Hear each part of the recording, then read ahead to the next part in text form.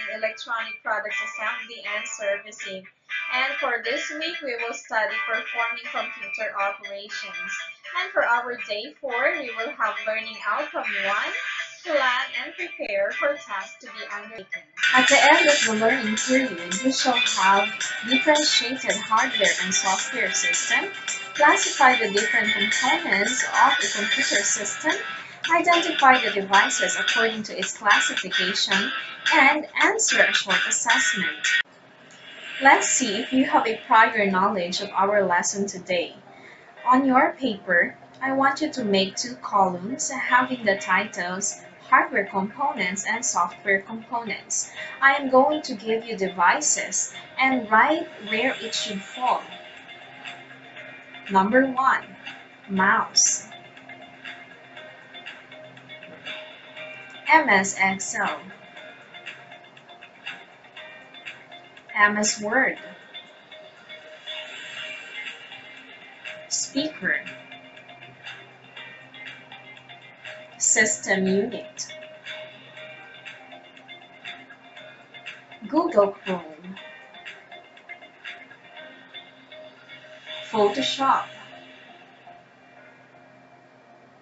database, PowerPoint, monitor, printer, and keyboard. Now let's see if all of your answers are right. If you got 9 to 12 points, congratulations, you passed the pretest. But if you got 8 points and below, then let's learn more about this topic. Before we go to our lesson today, let's have a recap of your previous lesson, Basic Electronic Components. I will be giving you the function of the component and show you the picture. All you have to do is to identify what component it is. As an example, first, it is capable of storing electrical energy in the form of magnetic energy. Then I'll show you the picture. Answer is inductor. Now, let us begin. Number 1. It stores electrical energy in the form of an electric field. What is this? Okay, capacitor. Next, it opposes or limits the current. Resistor. It allows current to flow in one direction while opposing it on the other direction. That is right, diode. It controls the voltage applied to one terminal and controls the current flow through the 2 terminals. Transistor. It can function as amplifier, oscillator, timer, microprocessor, or even computer memory. IC. And that's all for our recap today. Let us now study the computer system. A computer system has 2 main components, which are hardware components and software components. Hardware components are physical components of a computer. It is any part that we can touch. These are electronic devices that build up the computer, or anything that you can touch. Examples are the system unit, monitor, mouse, keyboard, speaker, printer, projector, and scanner. While software components are collection of instructions, procedures, documentations that performs on a computer. These are applications in an operating system, any program that you use in the computer. Examples are MS Excel, MS Word, PowerPoint, database, Photoshop, Google Chrome, and a lot more. To differentiate more on hardware and software components, let's have the following. A hardware components are physical parts of a computer that cause processing of data, while software are a set of instructions that tells a computer exactly what to do.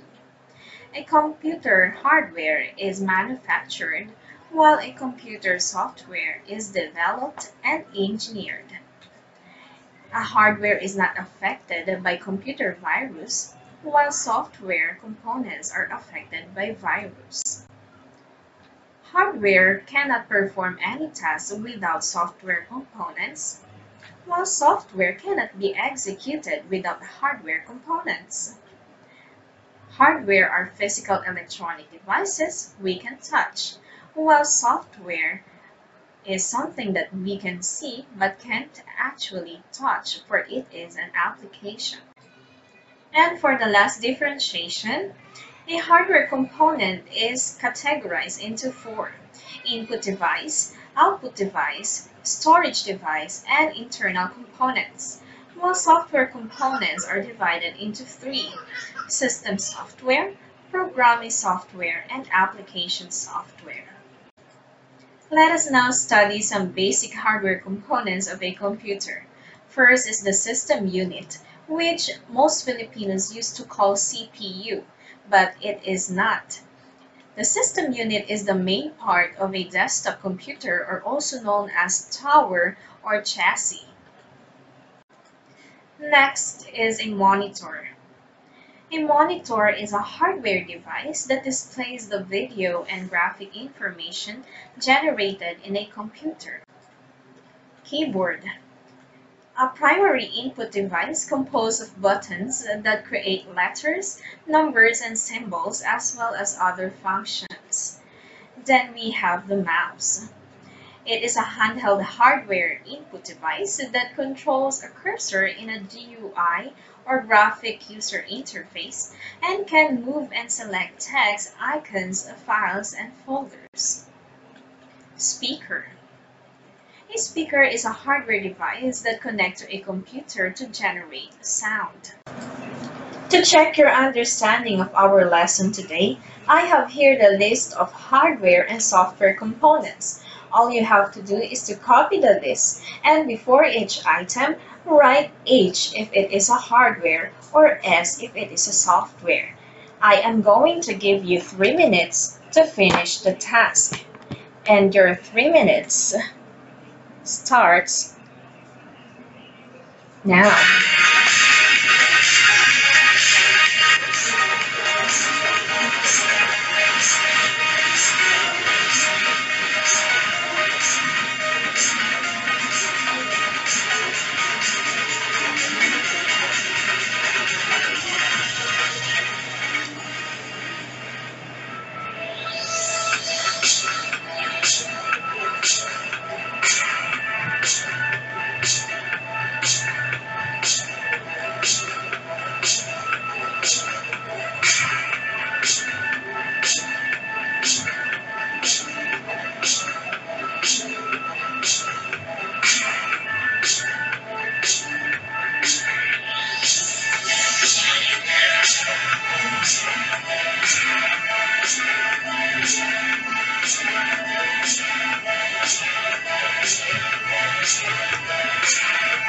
Two minutes left.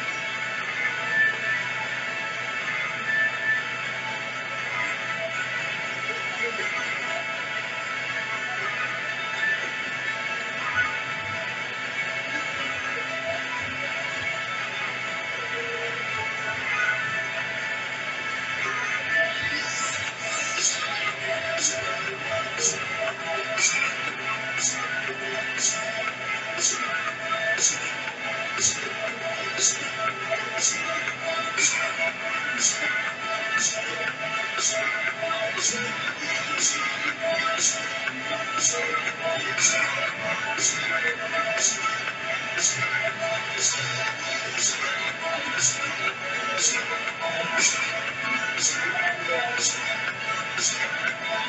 seconds left.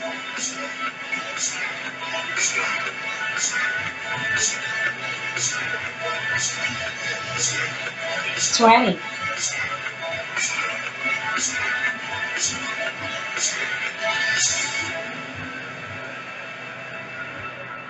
10, 9, 8, 7, 6, 5, 4, 3, 2, 1. Time is up. And now let's see if all your answers are correct.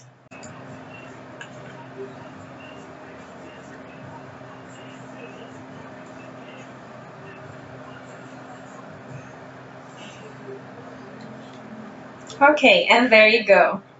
Now, if you got 9 to 12 points, congratulations, you passed the activity. But if you got 8 points and below, then watch back the video and retake the activity. Continue. Let us have number 13 to 20. I am going to give you statements and I want you to write T for true and F for false. Number 13. Hardware is a physical part of a computer that causes processing of data. 14. Software is a set of instructions that tells a computer exactly what to do. The answer for 13 and 14? True. Number 15. Software is being manufactured. 16. We can see and touch hardware devices. Answers: 15, false. Number 16, true. Number 17. A hardware component can either be a system, a program, or an application. 18. Hardware is not affected by computer virus. Answer is 17, false. 18, true. Last two numbers. 19. Input, output, and storage devices are main categories of hardware components. Number 20. Software is developed and engineered. Answers: true for 19 and true for number 20. Now, let us have a wrap-up of our lesson. I want you to answer the following. What is a hardware?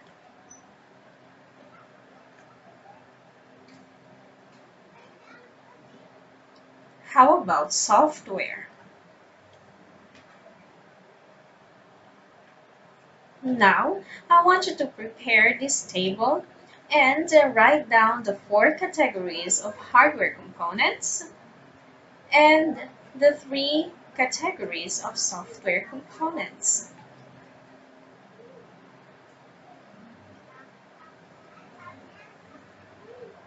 I hope you still remember.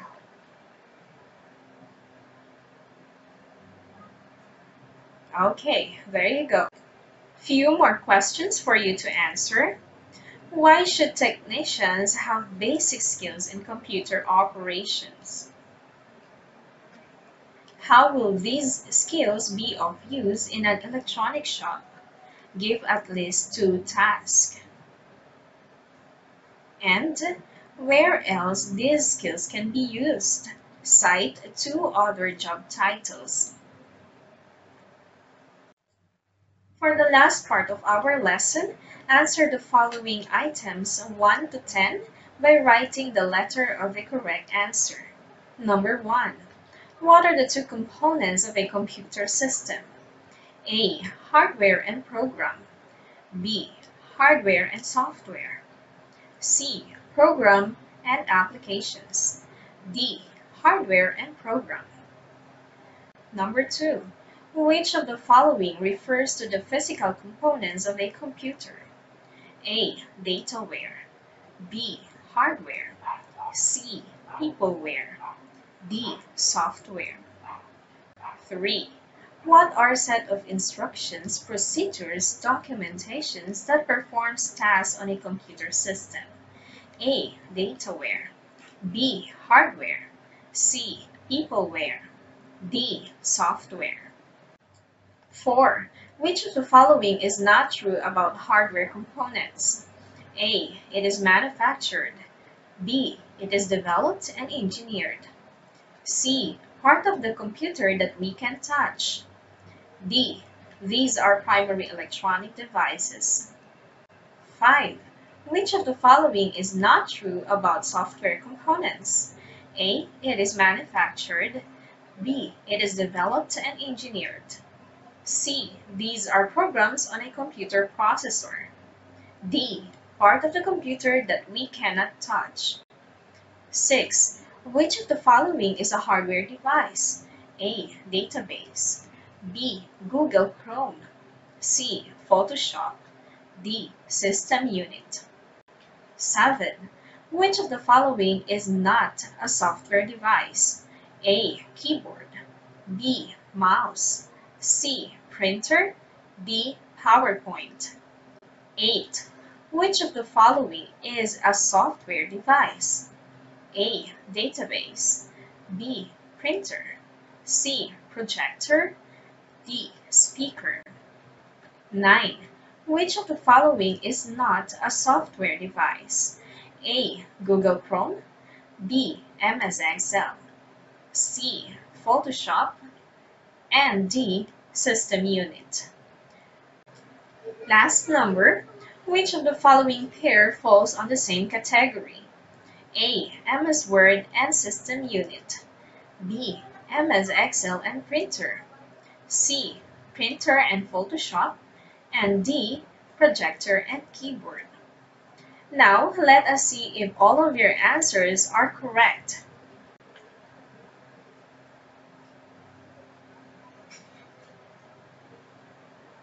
If you got scores 8 to 10, congratulations, you passed the post-test.